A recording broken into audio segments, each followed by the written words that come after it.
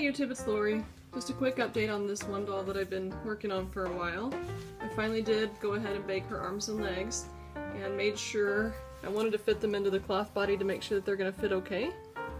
And they seem like they're going to fit well. So I'm hoping that this weekend I can maybe start molding her.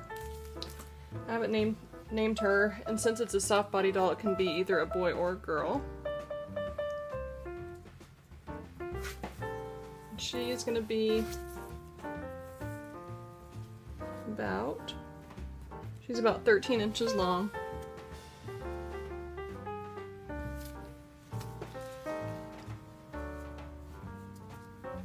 But this is her finally all kind of put together. So I'm pretty happy with how she turned out.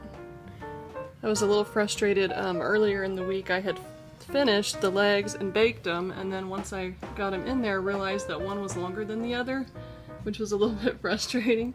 So I had to fix it, but everything turned out just fine, and everything looks good. So I hope you like her, and I appreciate you watching my videos. Hopefully the next time you see her, she'll be in silicone.